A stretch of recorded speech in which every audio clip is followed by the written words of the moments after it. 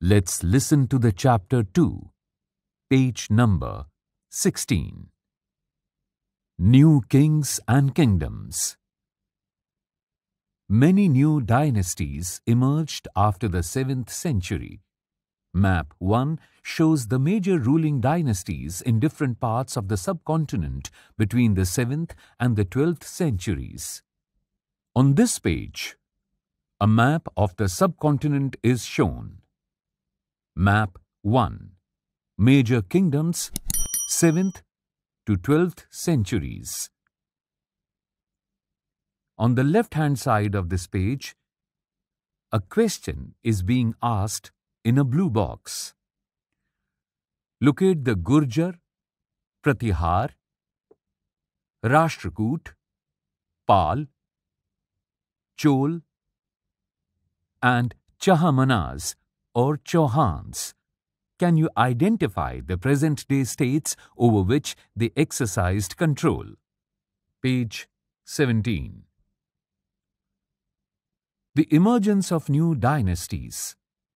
By the 7th century, there were big landlords or warrior chiefs in different regions of the subcontinent. Existing kings often acknowledged them as their subordinates or samants. They were expected to bring gifts for their kings and overlords, be present at their courts, and provide them with military support. As samants gained power and wealth, they declared themselves to be Mahasamant, Mahamandaleshwar, or the great lord of a circle or region, and so on. Sometimes they asserted their independence from their overlords. One such instance was that of the Rashtrakoot in the Deccan. Initially, they were subordinate to the Chalukyas of Karnataka. In the mid-8th century, Dantidurg, a Rashtrakoot chief, overthrew his Chalukya overlord and performed a ritual called Hiranyagarbha, literally the golden womb.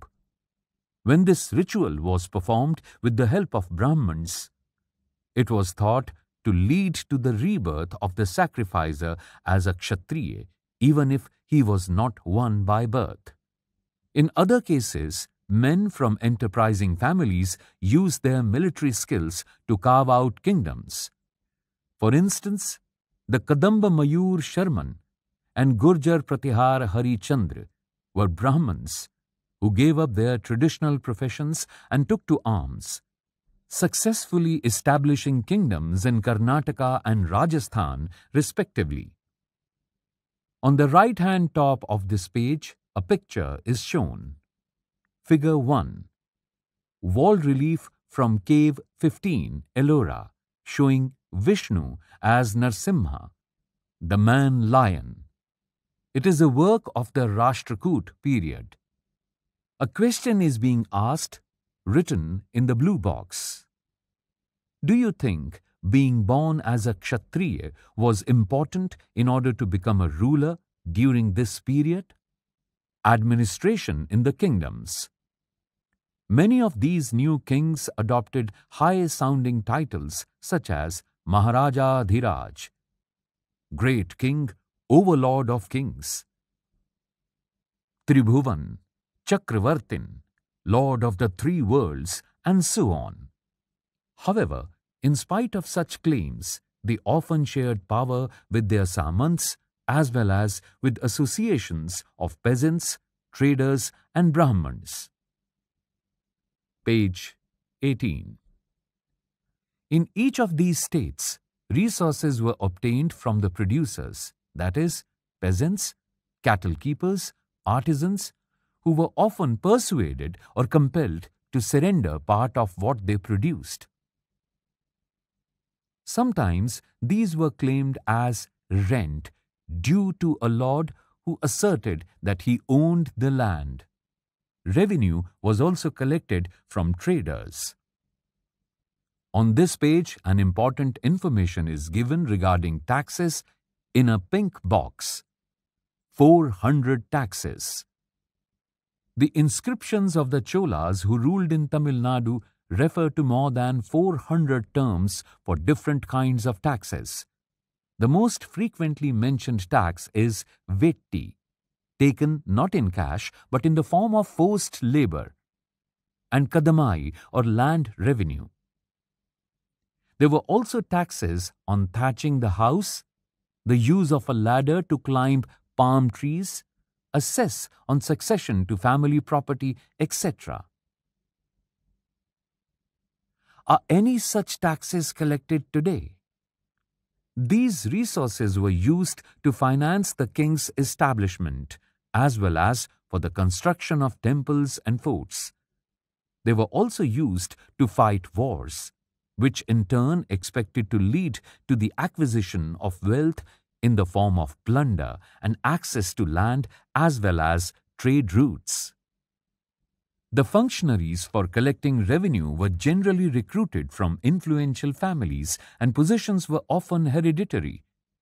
This was true about the army as well. In many cases, close relatives of the king held these positions. On the left-hand side of this page, a question is being asked, written in a blue box. In what ways was this form of administration different from the present-day system? Prashastis and land grants. Prashastis contain details that may not be literally true, but they tell us how rulers wanted to depict themselves as valiant, victorious warriors, for example. These were composed by learned Brahmins who occasionally helped in the administration. Page 19. The achievements of Nag Bhatt. Many rulers described their achievements in Prashastis. You read about the Prashasti of Gupta ruler Samudragupta last year. One Prashasti, written in Sanskrit and found in Gwalior, Madhya Pradesh, describes the exploits of Nag Bhatt, a Pratihar king, as follows. The kings of Andhra, Sandhev or Sindh, Vidarbha, part of Maharashtra, and Kalinga, part of Odisha, fell before him even as he was a prince. He won a victory over Chakrayuddha, the ruler of Kannauj. He defeated the king of Vang, part of Bengal, Anarth, part of Gujarat, Malwa, part of Madhya Pradesh, Kirat, forest peoples, Turushk, or Turks, Vats, Matsya, both kingdoms in North India. Kings often rewarded Brahmins by grants of land. These were recorded on copper plates, which were given to those who received the land. On the right-hand side, an important question is being asked, written in a blue box. Also see if you can find some of the areas mentioned in the inscription on map 1. Other rulers made similar claims as well. Why do you think they made these claims? On the bottom of this page, some copper plates are shown. Figure 2. This is a set of copper plates recording a grant of land made by a ruler in the 9th century, written partly in Sanskrit and partly in Tamil. The ring holding the plates together is secured with the royal seal to indicate that this is an authentic document. Page 20. What was given with the land? This is the part of the Tamil section of a land grant given by the Cholas. We have demarcated the boundaries of the land by making earthen embankments as well as by planting thorny bushes. This is what the land contains: fruit-bearing trees, water, land, gardens and orchards, trees, wells, open spaces, pasture land, a village, ant hills, platforms, canals, ditches, rivers, silt-laden land, tanks, granaries, fish ponds, beehives, and deep lakes. He who receives the land can collect taxes from it. He can collect the taxes imposed by judicial officers as fines, the tax on betel leaves, that on woven cloth, as well as on vehicles. He can build large rooms with upper stories made of baked bricks. He can get large and small wells dug. He can plant trees and thorny bushes. If necessary, he can get canals constructed for irrigation. He should ensure that water is not wasted and that embankments are built. A question is now being asked. List all the possible sources of irrigation mentioned in the inscription and discuss how these might have been used. Unusual for the 12th century was a long Sanskrit poem containing the history of kings who ruled over Kashmir. It was composed by an author named Kalhan. He used a variety of sources, including inscriptions, documents, eyewitness accounts, and earlier histories to write his account. Unlike the writers of Prashastis, he was often critical about rulers and their policies. Warfare for wealth. You may have noticed that each of these ruling dynasties was based in a specific region. At the same time, they tried to control other areas. One particularly prized area was the city of Kannauj in the Ganga Valley. Page 21. For centuries, rulers belonging to the Gurjar, Pratihar, Rashtrakoot and Pal dynasties fought for control over Kannauj because there were three parties in this long-drawn conflict. Historians often describe it as the tripartite struggle. On the right-hand side of this page, a question is being asked, written in a blue box. Look at map 1 and suggest reasons why these rulers wanted to control Kannauj and the Ganga Valley. As we will see from page number 62 to 66, rulers also tried to demonstrate their power and resources by building large temples. So, when they attacked another's kingdoms, they often chose to target temples, which were sometimes extremely rich. You will read more about this in chapter 5. In the middle of the right-hand side of this page, an important information is written. Sultan, an Arabic term meaning ruler. One of the best known of such rulers is Sultan Mahmud of Ghazni, Afghanistan.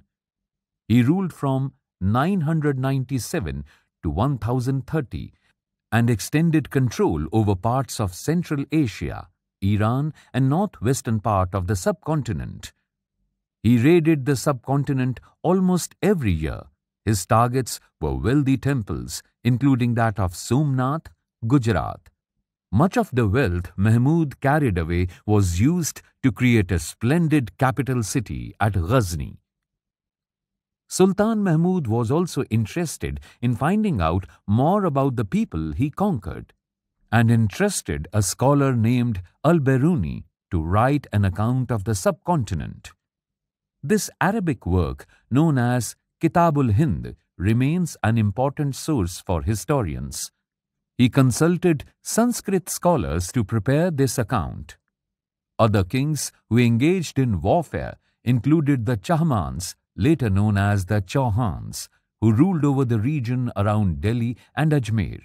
They attempted to expand their control to the west and the east, where they were opposed by the Chalukyas of Gujarat and the Gahadwals of western Uttar Pradesh. The best-known Chahamana ruler was Prithviraj III, who ruled from 1168 to 1192, who defeated an Afghan ruler named Sultan Muhammad Ghori in 1191, but lost to him the very next year in 1192. On the bottom right of this page, an important information is written and a question is being asked in a blue box. Look at map 1 again and discuss why the Chahamanas may have wanted to expand their territories. Page 22. A closer look, the Cholas. On this page, a map is being shown. Map 2. The Chola kingdom and its neighbors. From Uraiyur to Tanjavur. How did the Cholas rise to power? A minor chiefly family known as the Muttariyar held power in Kaveri Delta. They were subordinate to the Pallav kings of Kanchipuram, Vijayalai, who belonged to the ancient chiefly family of the Cholas from Uraiyur, captured the delta from the Muttariyar in the middle of the 9th century. He built the town of Tanjavur and a temple for goddess Nishambasudini there. The successors of Vijayalai conquered neighboring regions and the kingdom grew in size and power. The Pandyan and Pallava territories of the south and north were made part of this kingdom. Page 23. Rajaraj I, considered the most powerful Chola ruler, became king in 985 and expanded control over most of these areas. He also reorganized the administration of the empire. Rajaraja's son Rajendra I continued his policies and even raided the Ganga Valley, Sri Lanka and countries of Southeast Asia, developing a navy for these expeditions. Splendid temples and bronze sculpture. The big temples of Tanjavur and Gangaikond Cholapuram, built by Rajaraja and Rajendra, are architectural and sculptural marvels. Chola temples often became the nuclei of settlements which grew around them.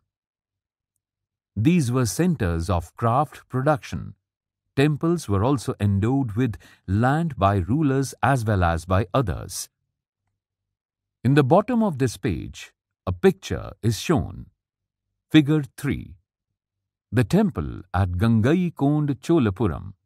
Notice the way in which the roof tapers. Also look at the elaborate stone sculptures used to decorate the outer walls. Page 24. The produce of this land went into maintaining all the specialists who worked at the temple and very often lived near it. Priests, garland makers, cooks, sweepers, musicians, dancers, etc. In other words, temples were not only places of worship, they were the hub of economic, social and cultural life as well. Amongst the crafts associated with temples, the making of bronze images was the most distinctive. Chola bronze images are considered amongst the finest in the world. While most images were of deities, sometimes images were made of devotees as well. Agriculture and irrigation.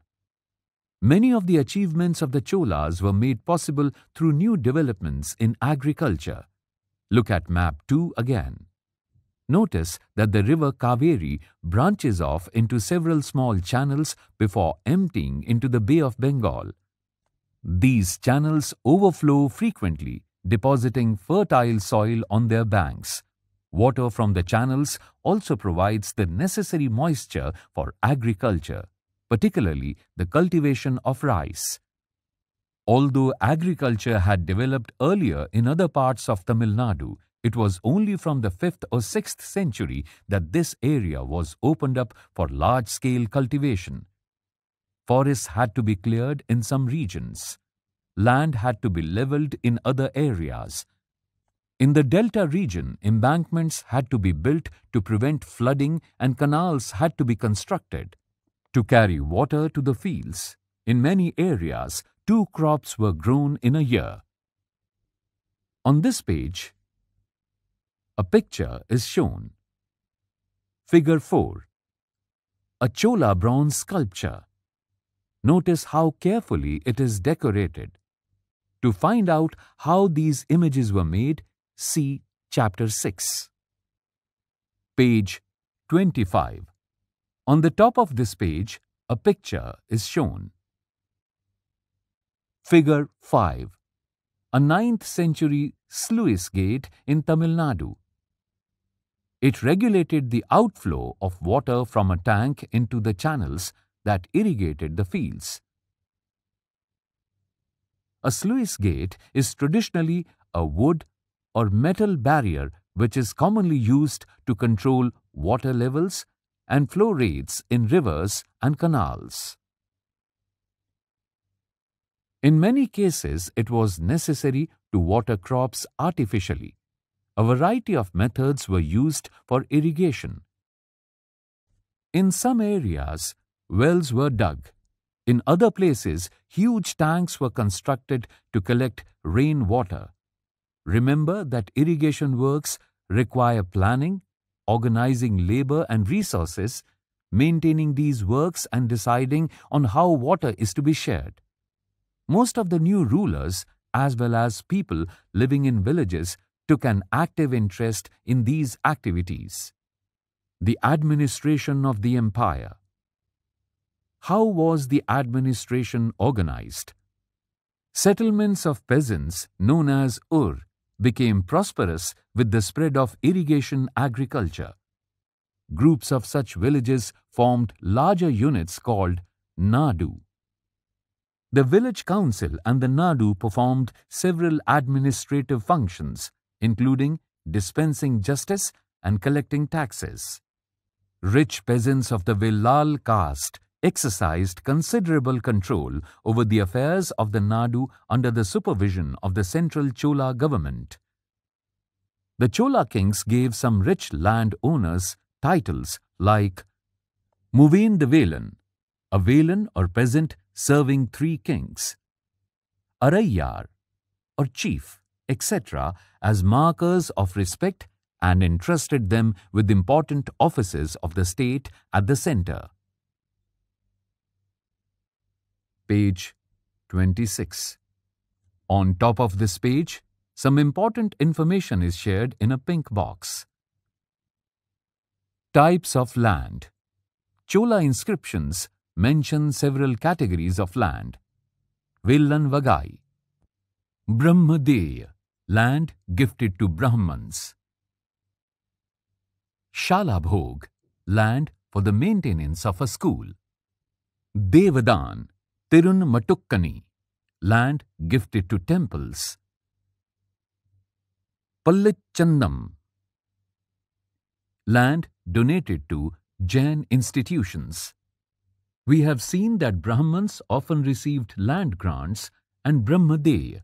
As a result, a large number of Brahman settlements emerged in the Kaveri Valley as in other parts of South India.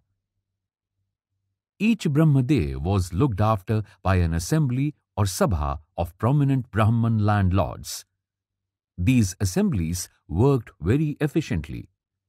Their decisions were recorded in detail in inscriptions, often on the stone walls of temples.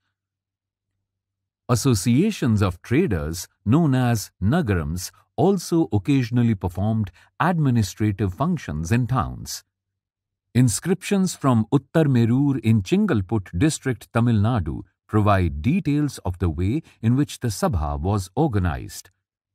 The sabha had separate committees to look after irrigation works, gardens, temples, etc. Names of those eligible to be members of these committees were written on small tickets of palm leaf. These tickets were put into an earthenware pot from which a young boy was asked to take out the tickets, one by one for each committee. Page 27. Inscriptions and texts. Who could be a member of a sabha? The Uttar Merur inscription lays down, all those who wish to become members of the sabha should be owners of land from which land revenue is collected. They should have their own homes. They should be between 35 to 70 years of age. They should have knowledge of the Vedas. They should be well versed in administrative matters and honest.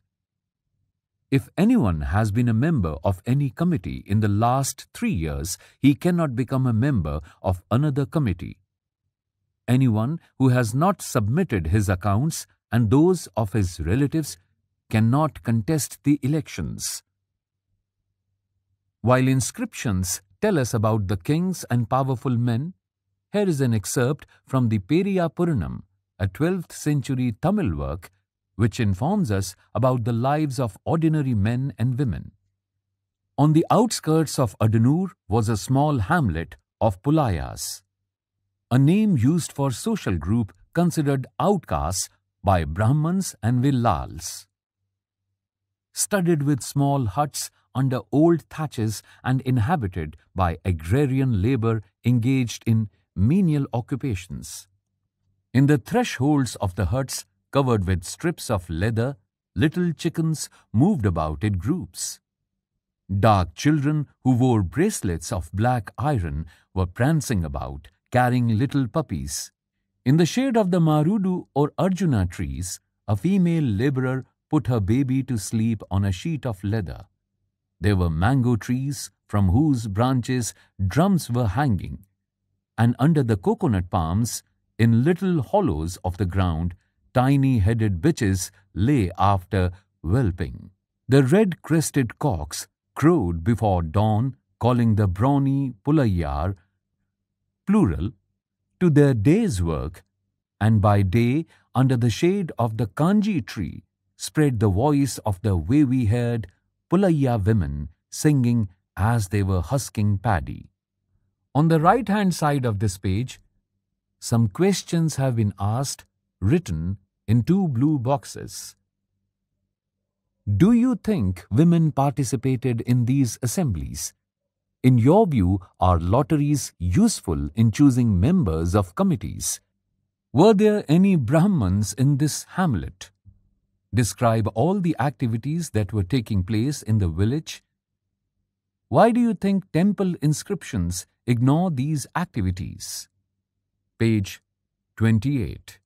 On top of this page, some important information is provided about the Chinese Tang dynasty in a blue box. China under the Tang dynasty.